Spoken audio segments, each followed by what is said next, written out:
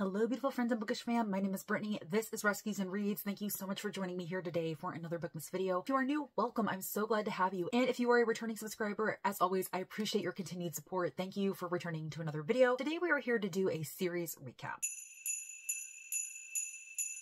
So a big goal of mine in 2023 was to make progress on some of my in-progress series. Now, I believe it was for Bookmas last year where I did kind of an overview of all of the series that I was currently in the middle of that I did have plans of continuing. And so I put all of that information into my book tracker spreadsheet, and I've been keeping up with it throughout 2023, tracking the series that I've completed, caught up in, DNF'd, made progress in, etc. And we're going to kind of run through that here today. So we're going to start with the series that I've completed, meaning the series is complete. There are no further books. There will be no further books. And so I'm completely done with the series and I no longer have to worry about it. I will then also discuss the series that I have caught up in. So maybe the series itself is ongoing and there will be future releases, but until then I have caught up. Then I will go ahead and discuss quickly the series that I've DNF'd. So these are series that I will not be continuing with and they will be removed from my spreadsheet for 2024. And then we're going to end with the series that I've just made progress in for 2023 that I haven't caught up in or completed. And then finally, the series that I've made no progress in for 2023. So for the sake of expediency, I'm not going to be holding up the individual books. I will be going ahead and popping them up here on the screen for you. Again, I know editing Brittany is not going to be too terribly thrilled about that. Current Brittany does not want to have to keep getting up and down to grab these books and put them away, especially since I have my unhaul books still scattered all around my office and I have my laptop sitting here on my lap to actually go through the spreadsheet. So present day Brittany wins. All right, so as I mentioned, we are going to start with the series that I've officially completed. I've completed 8 series in 2023. 2 of them were actually by Carrie Maniscalco. I finished the Stalking Jack the Ripper series earlier this year. The final book was Capturing the Devil. And then I also finished her Kingdom of the Wicked series. I read books 2 and 3 both this year, completing both of those series. I also completed the Cursebreaker trilogy by Bridget Kemmerer. I read A Vow So Bold and Deadly, which completed that trilogy. I also completed the Nevernight Chronicles by Jay Kristoff. I read Dark Dawn as the 3rd and final book, and boy, did that book shatter my heart into a million pieces. I was sobbing by the end of that story. It was just absolutely amazing. It's one of my favorite series of all time. I'm glad that I finally continued it, but boy, was it an emotional roller coaster ride. I also finished The Raven Cycle by Maggie Stiefvater. This is a quartet of magical realism, young adult stories, and I'm glad to be done with it. I wasn't even sure if I was going to finish it, but I only had 1 book left, and I was like, you know what? Suck it up, do it, get it over with, and I'm glad it's done. So it is done, it's over with, and I do not have to worry about it anymore, and I will not be reading the spin-off series that came after it. I also read Fly Away, which is the 2nd book in the Firefly Lane duology by Kristen Hanna, so that completes that duology. I also finished the Diviner series by Libba Bray. This is another young adult kind of magical realism, speculative fiction series. And I read The King of Crows, which finished out that series. And then finally, I finished the Bellinger Sisters duology by Tessa Bailey. So those are the 8 series that I have fully completed in 2023. No further books are expected to be published in these series, so I should no longer have to worry about them anymore, and they will be removed from my spreadsheet in 2024. I also did catch up in a handful of series in 2023, which we will go over right now. I did want to quickly mention, since I failed to mention it at the beginning of the video, that I do have some books on my TBR for December that will also be continuing in series. And so once we get to those series that I will be reading more in, I will go ahead and mention them in this video. Now, I'm filming this very early and there's every possibility that I will make even more progress in these series in the month of December. And if that happens, I will go ahead and leave a pinned comment under this video with all of the updates so that if anybody comes back and watches this video in the future, they will be able to see the finalized updates for the 2023 year. Now, in terms of the series that I've caught up in, the first one that I have here is the Finley Donovan series by Elle Cosimano. I actually just read the 3rd book in that series, and currently that is all that has been released. The 4th book is actually releasing early next year. So basically, once that happens, I will no longer be caught up in the series, but for the moment, I'm completely caught up on all releases in this series. I'm also caught up in the Unsub series by Meg Gardner. I read the 3rd book this year as well, thinking that that was the final book, and then I heard that there was going to be at least 1 more book coming out. So again, I'm only caught up for the time being. There will be another release. I don't know whether it came out at the end of this year or whether it's coming out next year, but either way, there is going to be a 4th book, and so I will no longer be caught up in 2024. Another series that I'm only caught up in for now for a very short time is the Crescent City series by Sarah J. Maas. I read House of Sky and Breath earlier this year with Sarah from Sarah's Nightstand, and the 3rd and possibly, I believe, final book in this series is coming out in January. So that will be coming out very soon, but again, as of this moment, I'm currently caught up in that series. And the very final series that I caught up in was the Desert Plain series by Victor Methos. This is a series of legal legal thrillers, and there are currently 3 books in it. I have no idea whether Victor Methos plans on writing any other books in this series, but I will definitely be reading more should he choose to release more in this series. Now let's go ahead and discuss the series that I've decided to DNF. So these are the series that were in progress at the start of 2023 that I've made the decision not to move forward with. So the first, we have The Remnant Chronicles by Mary E. Pearson. This is a young adult fantasy series that is very, very popular. A lot of people really love this series, but I was never truly fully connected to it, and it's been a long time since I read the second book in the series. I remember absolutely nothing that has happened in it, and I'm just not motivated to continue. Originally, I was going to continue because there's only 1 book left, but I just really don't want to. Like, the idea of reading it is probably enough to put me into a slump. But yeah, I did make the decision to go ahead and just let this go, and I have since unhauled and sold all of the books in the series. I also made the decision to DNF the 10 Tiny Breaths series by K.A. Tucker. These are some of her earlier books from like a decade or so, and I really enjoyed the first book overall. It was definitely high drama for sure. I got into the second book and it was just really immature for me. I wasn't vibing with what was going on in the story at all, and so I just made the decision to DNF it and subsequently DNF the series as well. I have also made the decision to DNF the Empire Nightclub series by K.A. Tucker, but to be honest, this was only a series that I was tentatively going to continue. I read the first book only because it was a selection for Chelsea Palmer's book club. I was a part of her Patreon, and this was a selection for one of the monthly reads, and I went ahead and picked it up. But the Empire Nightclub, kind of like a mafia romance, and it's nothing that I would have ever picked up on my own. The books are very, very short, they're quick, they're pretty much smut over anything else, and that's really not my vibe. Even though I enjoyed the first book to an extent, I gave it about a 3 stars, and I was like, oh, it's okay, I think I'll go ahead and continue. I ultimately made the decision that I don't want to waste my time on it. It's nothing that I'm super excited about, and there's just not enough time in the world to read all the books that I want to read, and I really don't want to waste any time on a mediocre series or a series that will probably end up being mediocre. So I made the decision to go ahead and not continue with it. I also made the decision to DNF the Nicole Foster series by Greg Olson. This is only a duology. There are only 2 books in it, and I read the first book, and this was another situation where I was like,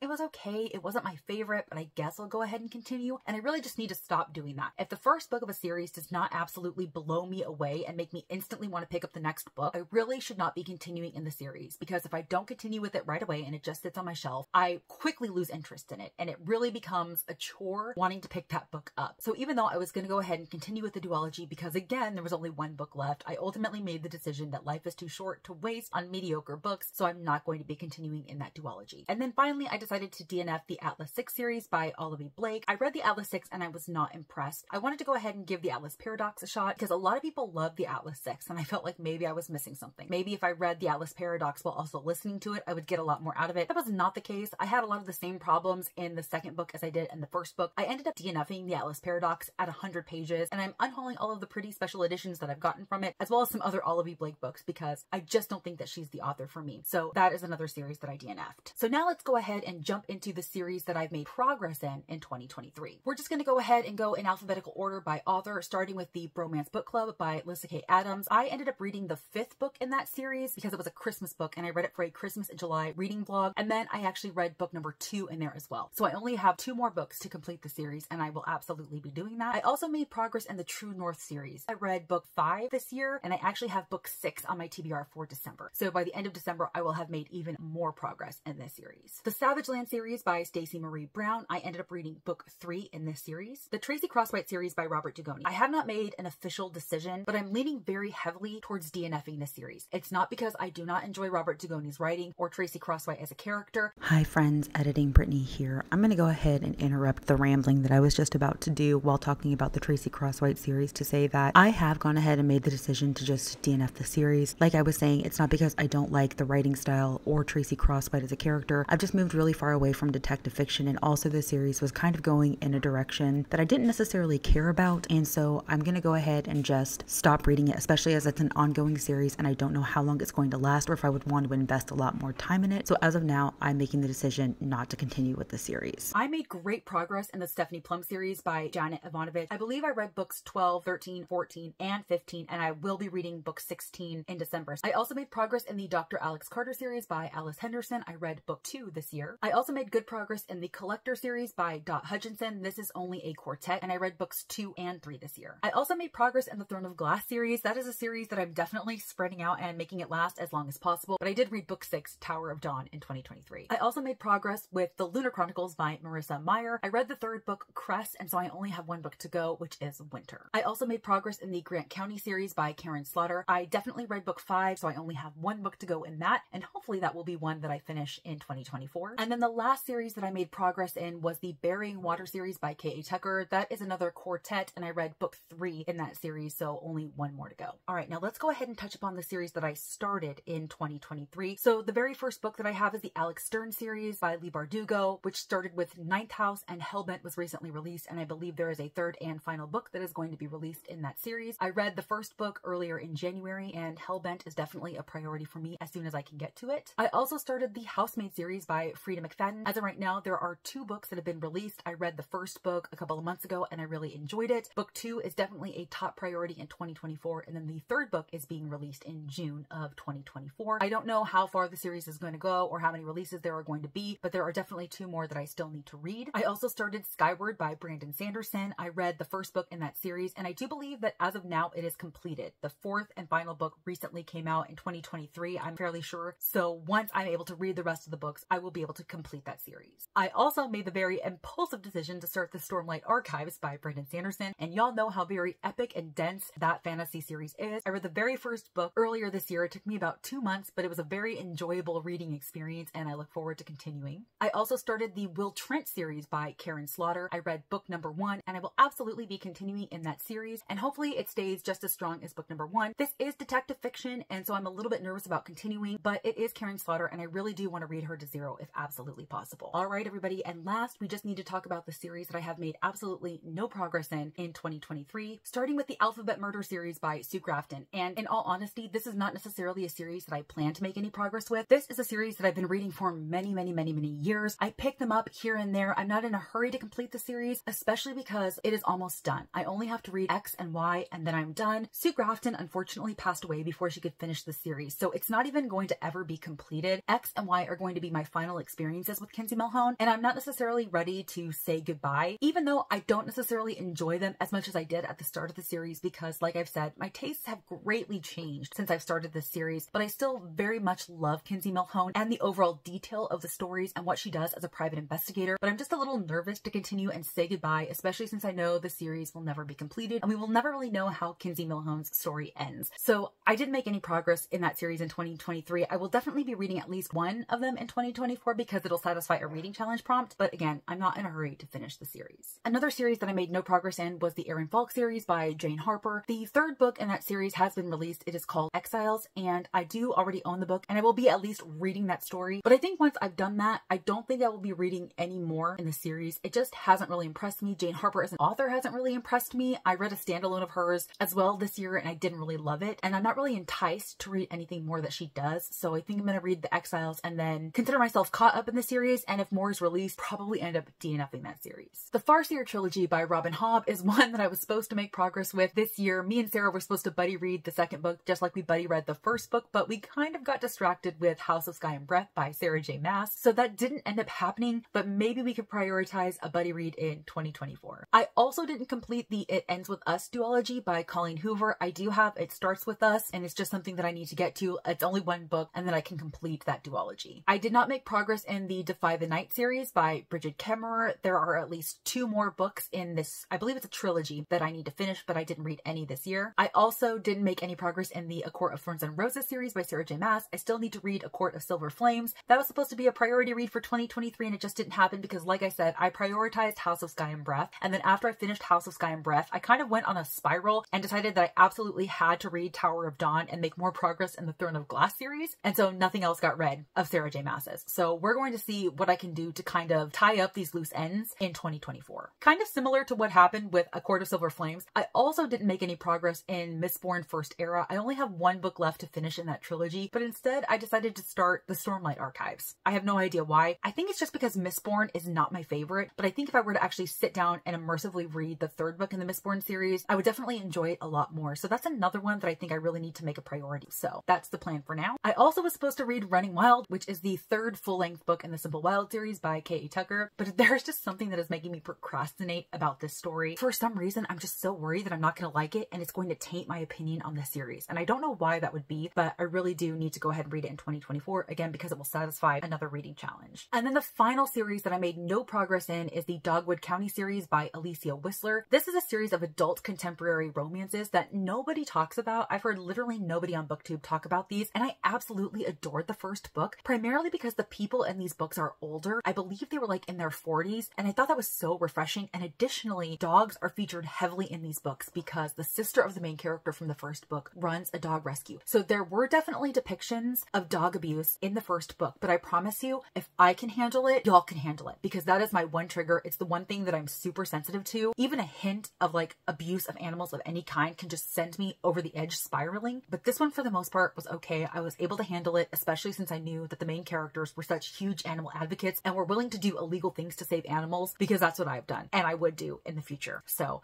I absolutely love that about them, and I am nervous and excited about getting into the other ones. But again, I always have to be very cautious about depictions of animal abuse or talk about animal abuse in books, just because it is such a trigger for me. But I really think that reading at least the first book is completely worth it. If you are a dog lover, if you want a romance that features older characters, definitely give it a shot. All right, everybody, that is it. That is a recap of how I did with series in 2023, and I'm actually pretty proud of that. In total, I have officially completed, caught up, or DNF'd 17 series. So I've made a lot of progress in series, and I'm being very intentional about any of the series that I start going forward. And that is it, y'all. That is all that I have for this video. Please comment down below and let me know how many series you are in the middle of, or if you have any series related goals for 2024. If you have made it to the end of this video and you are not feeling chatty, go ahead and leave me a checkmark emoji in honor of my success in completing some of these series. Y'all know how much I enjoy seeing your comments. I really love the engagement, and it definitely helps my channel so much. And as always, if you like this video, or if you just like me, please be sure to give it a big thumbs up. I am participating in Bookmas, meaning from December 1st through December 25th, you should see one video upload from me a day, hopefully, if I am successful. And so if you are interested in seeing what content I have in store, please go ahead and also hit that subscribe button so that you do not miss out on anything. Y'all know that I love connecting with you in my videos or on any of my other social media platforms, which I always leave linked down below, along with any books that I've discussed in a particular video, although I don't know if I'm going to be linking all of the series. I don't know if I have the time for that, y'all. But until next time,